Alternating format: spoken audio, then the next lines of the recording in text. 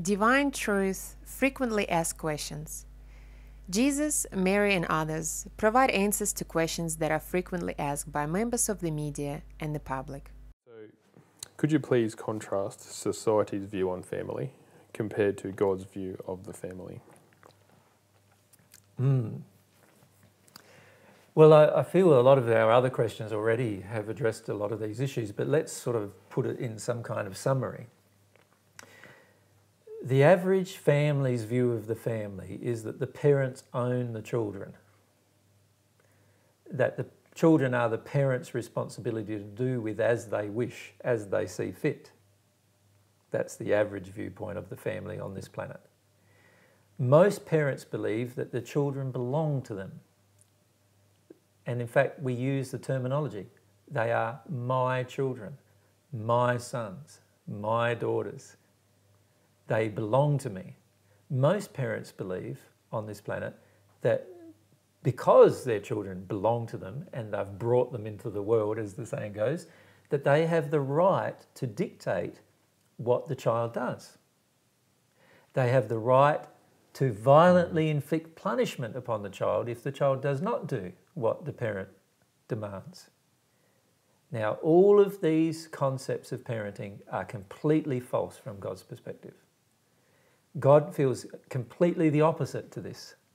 And in fact, if you look at God's own example with how he deals with us, you can see that God is completely opposite of that.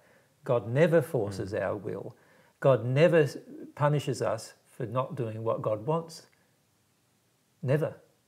God still loves us whenever we do whatever we do. God continues to give us love, even if we're totally blocked to receiving it. God wants to give love to us. Right? So this is completely different than the average parent. The average parent in society withdraws their love whenever the child doesn't do what they want. And in fact, the average parent becomes violent in their expressions towards the child, either physically or emotionally, when the child doesn't do what the parent wants. God never does such things. God's a far more loving individual than the most loving parent. And this is where we need to see the contrast between society's definition of love in the family and God's definition of love in his family. So we're all part of God's family, and God's definition of love in God's family is very, very different to society's definition of what love would be in the family.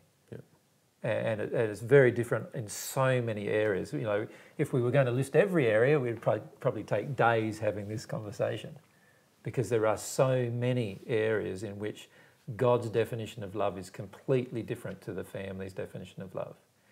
And it's imperative that families on this planet change their definitions of love into God's definition.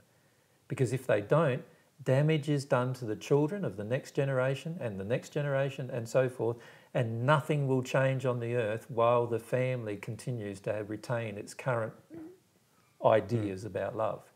It is the underlying ideas that the family has about love that are imposed upon society. This whole concept that we are not one family.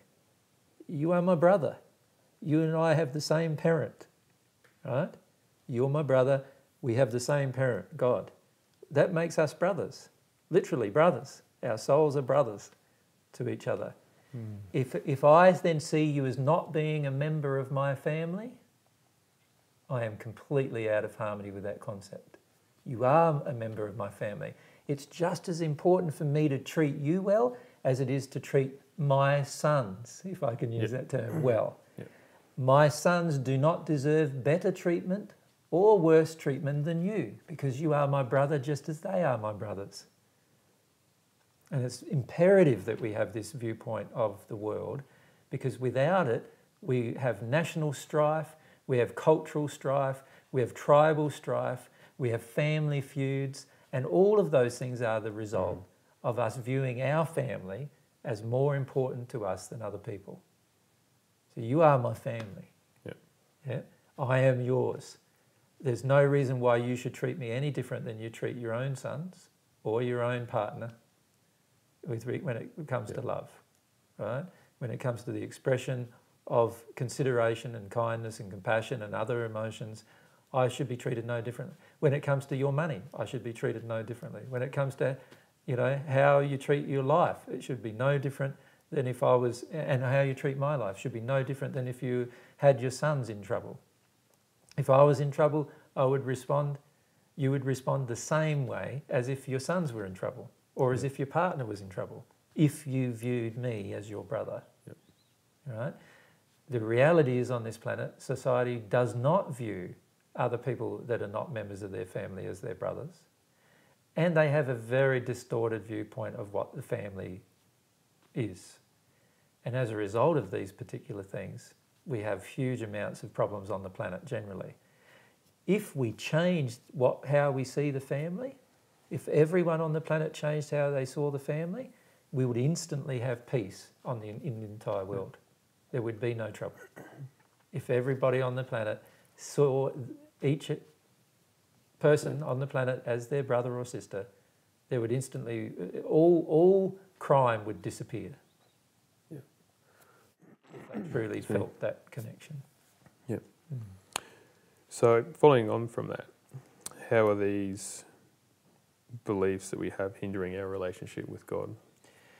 Well, obviously our viewpoint of the family is very, very different to God's viewpoint of the family.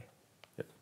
So that being the case, that means that our view of the family is injury-based, it's error-based. And while we retain it, every time we retain an error, we will choose to act out of harmony with the laws of God, which always will incur pain and suffering as a consequence. Yeah.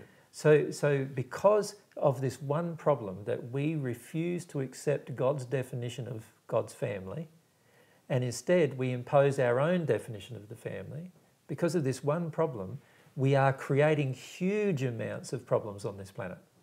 Like problems with war and all this national strife and all those things, violence and all these different things are all caused, if you analyse them back down, to this problem of our definition of what is maintained by a family, and what a family should do, and what a family should put up with, and how a family should be treated. And if we had God's view on the matter, we would never, ever take the actions that we currently take as humanity. Yeah. So it's essential that our viewpoint of the family changes. Yeah.